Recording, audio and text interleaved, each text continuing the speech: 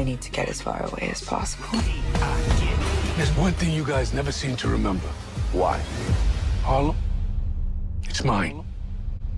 It's mine. Oh, yeah. What's going on, fam? It's your man, VACAY-J, and yes, I'm back with another video. This is for Godfather of Harlem, Season 3, Episode 5, the recap. This is called The Angel of Death, and yes, this one was pretty intense, fam. Bumpy reveals who he truly is, and yeah, he loses a lot, and Mamie sees it all. Before we get started, make sure you check out all my episode recaps so you get caught up on everything so you don't miss anything. So let's get into Episode 5, recap for Godfather of Harlem.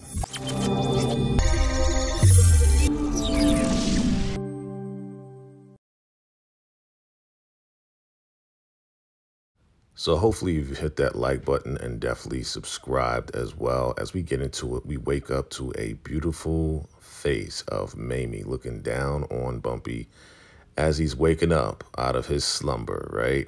And yeah, she's like, it's time to wake up, time to wake up. I mean, who wouldn't want to wake up to that beautiful face, right?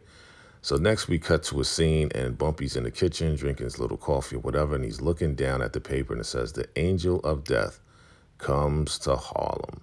And she's like, yeah, did you see the paper? Did you see that headline? And he's like, yeah, the Angel of Death, rawr, right? So he's kind of making fun of the paper, of the headline, because it's about him, right? And she's like, oh, you're so silly, right?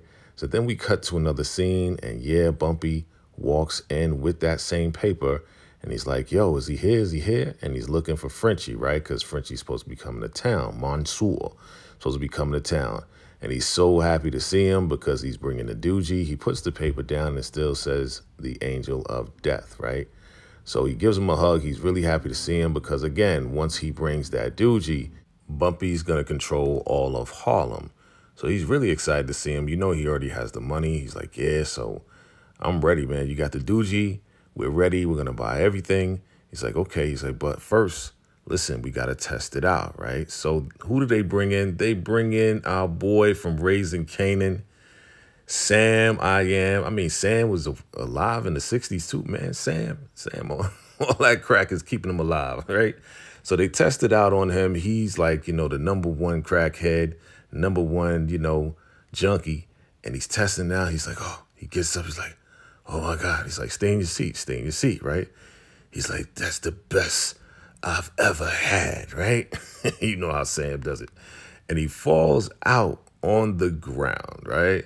They go to check him out. Nat goes to check him out. He's like, yo, he dead. He dead. So he died on the spot. And he's like, yo, he's dead. He's like, well, everybody dies, right? He's like, what are you talking about, man? If I'm going to buy this stuff, you know, I don't want people dying. I want them to come back for more. He said, listen, everybody's going to die.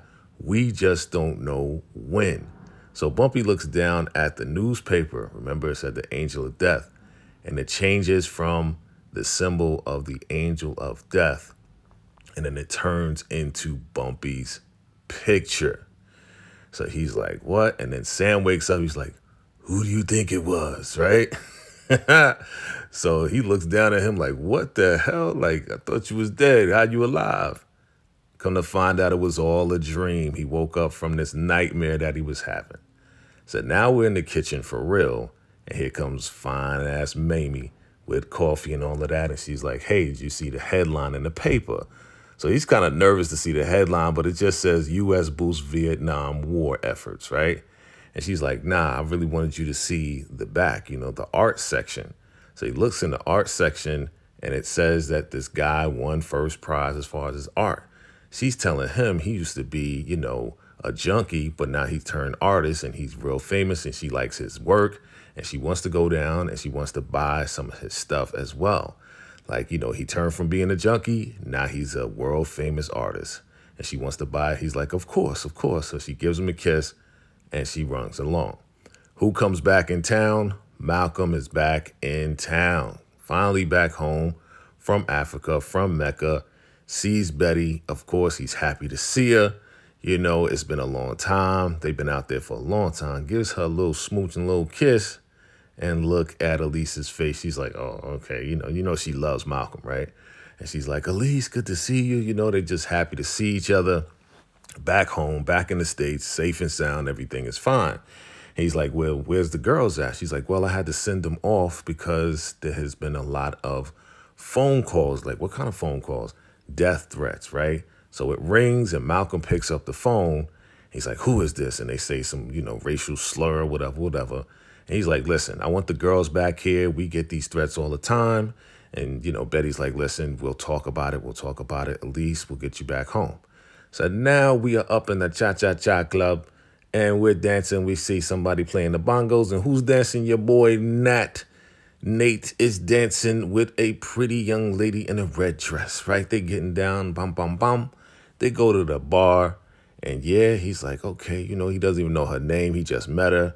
And they're getting to know each other and all of this and that. So he's really feeling her. She's feeling him. She breaks out a little bit of like pocket stuff, a little, nose candy. And she takes some and he's like, nah, I don't take that. I don't take that. But of course, he's wide open on her. So he does take it. He's like, yo, it's not affecting me. She's like, wait a minute. And then it finally kicks in. And yeah, your boy is wide open off of whatever she just gave him. Meanwhile, Elise is back home and she's talking to Mamie. And Mamie, of course, is happy to see her. She sent postcards, to the baby girl. Baby girl's looking at it, but she's been getting letters with no return address. Who is it? It's Omar. You remember Omar tried to kill Malcolm and he was about to marry Elise, but he, found out that she's still connected to Malcolm. So they broke up, whatever. But she's like, why is he messaging me? And we're going to find out later. So now we see your boy Columbo trying to give a gift to Stella. And what is it? It's a necklace. It's a family heirloom of the Eiffel Tower in France. She's like, yeah, that was my grandma's, da-da-da-da. So, he's trying to be nice or whatever, trying to, do whatever. And she's like, no, I can't accept this. Like, this is for the lady of your life. You know what I'm saying? So, Columbo, we see Columbo's trying to, slide in on Stella. She's like, what would be better? To see Paris myself. He's like, I don't know. I don't know. I got to keep you safe. And she's like, come on. He's like, I'll look into it. So here we go in real time. Bumpy actually comes in to his spot. And yeah, he does see Frenchie. And they do test out Sam, crackhead Sam, well, junkie Sam now. And yeah, he takes it in. He takes it all in. And he's like about to nod out. He's like, come on, tell us the deal. Because he's testing out the product, right? He's testing out the stuff. And he's like, yo, this is good. This is good. This is real good. The best I ever had. But he didn't die. So he's like, listen, man, I'm ready to buy everything, man. Everything all up front. I got the money for it. Remember, he robbed the bank.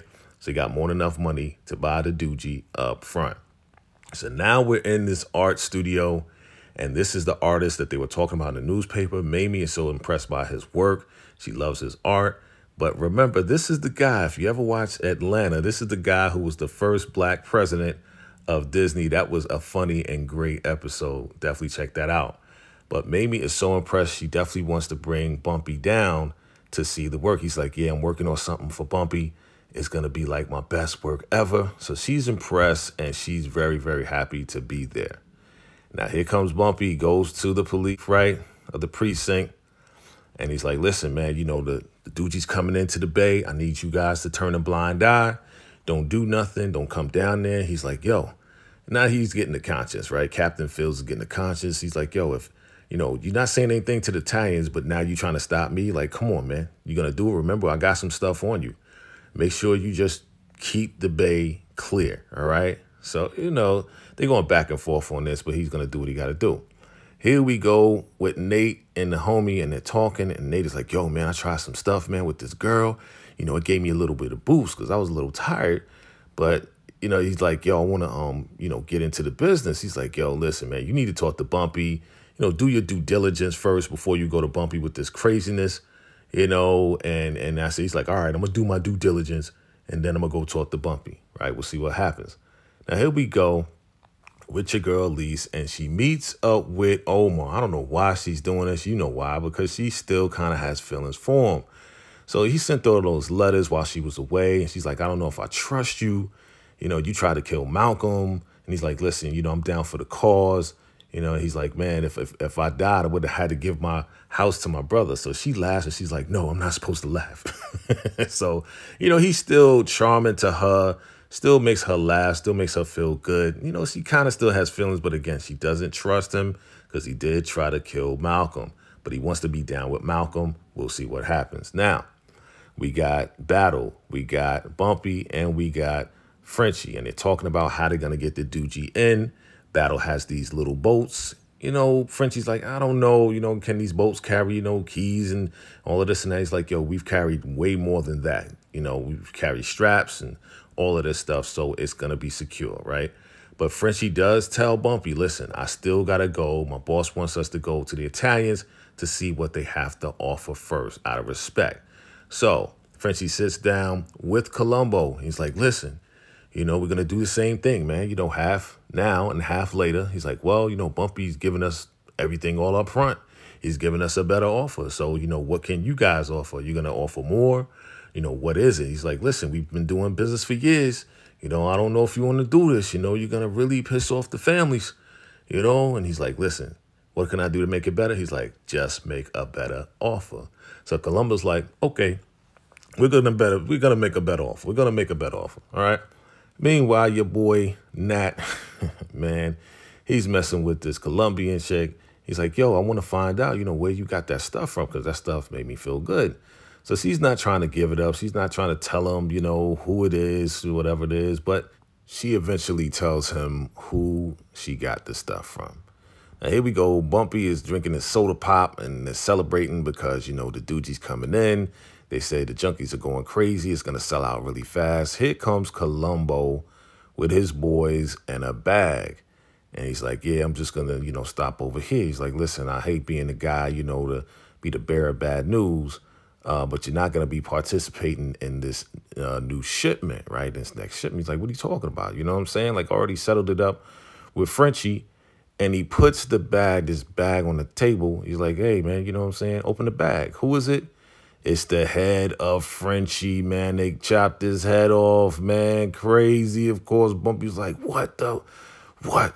He's like, hey, man, you know, now I'm going to be the one. We're going to be running the show. And if you want to, you know, to buy, you're going to have to buy from me. Or maybe I shouldn't even give you any, right? So he's like, F you. And he walks out. Man, they chopped Frenchie's head off, man. Dang. So here we go with Mamie, right? And Mamie's talking to Elise. And she's like, I don't know if I trust him. He says some really bad things to me. And, you know, Mamie's like, listen, you're your father's daughter. You got this sense about you. You know the vibe. You know, you can read his vibe. And guess what? Use your talent. Use your gift that you have, and you'll see if he's genuine or not by his actions. Just watch him and use your gift. You know, use your gift. I really like Mamie. I like how, you know, I like their relationship, really. But, yeah, Mamie's a beautiful woman, you know what I mean? So here we go. Stella is like, hey, so did you talk to my dad? What did he say? I want to go away. And he's like, hey, you know, he just wants to keep it safe, right? He wants to keep you safe. And she's like, you're lying. You're lying. You know what I'm saying? And like, who did you talk to? Oh, I spoke to, you know, the lawyer dude. Oh, Goldman? Goldman? He's like, yeah. And she's like, nah, that's not his name. He's like, well, you know, I spoke to the guy. You know what I'm saying? Listen. And he walks over and he gives her, you know, that necklace again. He's like, this is the closest you're going to get to France right now. You know what I'm saying? I'm trying to be nice. I'm trying to keep you safe. If you go away, I'm dead. If you go away, I'm dead. But she said, you know what? You shouldn't have talked to the feds. Like, this is your fault. This is the reason why you're in the position that you're in. So he walks out. He's like, answer the effing phone. So she picks up the phone and she just hangs it right back up. Now, here we go. Your boy Bumpy's back at the captain's spot. He's like, listen, you know, again, dude may come to you, you know. He's like, yeah, he already did. He wants me to turn a blind eye. He's talking about how he was in the academy and how, you know, they made them feel like, you know, they were forced to, you know, for the blacks to be there. And he didn't deserve to be there, but he proved them wrong. So he's like, listen, man, I can't do this anymore. So he resigns right there on the spot. He's like, yo, I won't be part of this evil anymore. You know, my conscience won't let me do it. You know, I'm done. You know, even though you got the names of all of these guys and myself, I'm resigning. I'm out of here. He's like, you willing to throw your career away right like that, just for all of that? He's like, yep. I'm out of here. So no more Captain Fields. He's gone. Now, here we go with Nat Pettigrew. That's his name, Pettigrew. And he's like, Ruben? He's like, who the hell are you? He's like, you know, I'm Nat. You know, somebody told me, you know, goodbye for whatever. So he's like, I work for Bumpy Johnson. He's like, okay. So they sit down. He's like, yo, it's going to be 3,000 a key, you know, an ounce. He's like, okay, I'll do that. So they agree to meet up. But he's like, yo, who told you about me, huh? Who told you about me? Oh, you know, it's probably the bartender told me about you, man. He's like, okay, all right, salute, right? So they're going to meet up, and we're going to see what happens with that. Now, Bumpy and Mamie go see the artist, and he's excited. He's like, yeah, everybody knows Bumpy Johnson in Harlem. You know, I'm happy to see you. I worked on this right here. I'm still working on it, but I believe it's my best work I've ever done. So Mamie's excited. She hasn't seen it. Bumpy hasn't seen it. He takes it down, and it's a picture of Bumpy. One side with him being the king, the other side with this evil, man, it looks like an evil demon, angel of death, right? Got needles up in his head. I mean, he's looking at her like, what the hell is this? He's like, listen, you know, I hope you don't mind, but this is how I see you, right? I mean, this thing is ugly as heck, right? Making him look like the devil, and that's how he sees him. So he looks at the artist guy, and he's like, man, go F yourself. You don't know me. Of course, the artist guy's like, oh, my God, oh, my God. So he takes out his blade, and he slices up the artwork. He's like, you don't know me. You know what I'm saying? You guys are weak. You're like, that's how you see me. You blaming society, you blaming me, you blaming everything, but you're not even blaming yourself, you know, for taking it. So he throws the painting over like he is enraged. He is upset. And he's like, man, you know what? You know, this is what you blame. You blaming all of us for everything, but you not taking responsibility for yourself. He's like, look at yourself. You know, so he's really mad at the whole thing. Of course, the artist, he's upset. He's like, man. And of course, look at Mamie. She's looking at him. And he's like, I'm sorry. Like, he's really upset. He didn't really mean to upset him. It's just that was his interpretation of Bumpy Johnson. Of course, Mamie, she is pissed off. So here we go. Man, Elise is meeting up with this guy once again. And he's like, listen, what's that? She's like, it's the Quran. She's like, listen, it's all about the cause. Swear on the Quran. He swears, and he's like, all right, now it's your turn. Swear that you don't love me, right? Don't, you know, still love me. And she's like, listen, I'm not ready for that, but we already know. She has feelings for dude, but she's going to take her time to see and make sure that he's not just out to be with her, but that he's really down for the cause, for Malcolm's cause, right? So we're going to see what happens with this relationship. They're going back and forth. We'll see what happens. So here comes Ruben, right? He meets at the park. He meets Nat at the park. He's like, yo, all right, where's the stuff at, man? He's like, yo, what's in the car? He's like, all right, go get it. So he goes back to the car. He pulls out, you know, the Cuban girl, right? And he's like, yo, what's up with that? Yo, what you got her doing here? He's like, yo, this is my wife right here, dog. And I found out how you found out about me. So we find out that it's the wife. She steps out of the way. Boom. Nat, boom, shoots him down. He's done. He's like, yeah, look at this. Look at this right here. Well, you lied to me about your husband. I lied to you about being a gangster. I'm out. So he leaves him there. Now, again, this is going to turn out bad because that's Jose Battle's boy, too. So here we go back at the crib. And, yeah, Mamie is upset. He's like, yo, he's an artist. It was just his interpretation. Why you get so mad? You know, he's like, yo, that's how he sees you. And she's like, listen, I'm starting to believe that, you know, the way that he sees you is exactly how you are. And he's like, oh, is this messing you up? You know, you don't want me to be in the business anymore. You know, is this going to mess you up as far as your, you know, political aspirations or whatever. So he's kind of laughing and squawking at her and mocking her and all this and that. And she's like, yeah, this is not good for me. And it's only, you know, that stuff is only good for the money, right? Yeah, they living it up. Yeah, they making a lot of money. Yeah, you know, it is what it is. But she knows that. He's like, yo, Columbo stole the doogie from me, and now I got a cop from him, you know, like I'm nothing, you know, just like I was back in the day. So he's feeling bad because he lost that deal, and really Columbo stole it from him. And she says the most profound thing. She says, doogie addicts are addicted to dope, and doogie dealers are addicted to selling it. And yes, Bumpy is addicted to selling the doogie, and now it's ruining everything as far as a relationship and everything, right? So now we got the Italians. They got all the doogie. And, of course, Columbo's like, yo, anybody heard from Bumpy Johnson? It's like, nah, you know, his folks are going around him and buying without him. They copping without him. It's like, yo, his people didn't even approach or nothing. Like, yeah, nah, nobody approached us or nothing. He's like, yo, if he doesn't get any stuff, man, his business is going to dry up. That's not like him. So they're kind of wondering what Bumpy's next move is. But again, he stole it from him. So now we're back at the art gallery. We see more pics of Bumpy. And we see that artist drew Bumpy's face with devil's horns on it. And man, he was so upset that Bumpy didn't like his interpretation. And yeah, he pretty much OD'd in artistic style. So that's the recap for episode 5 of Godfather of Harlem season 3. Family, let me know your thoughts on this one right here. I mean, yes, the Angel of Death, crazy, right? Listen, if you're finding me for the first time, do me a favor, hit that subscribe button. Go ahead and hit that like button. And I appreciate you all for watching. Definitely comment below and share. Thank you very, very much for watching. If you like this video, definitely hit that like button. Definitely comment below and share with everybody you know that loves the Godfather of Harlem. I appreciate you all for watching. And until next time, salute.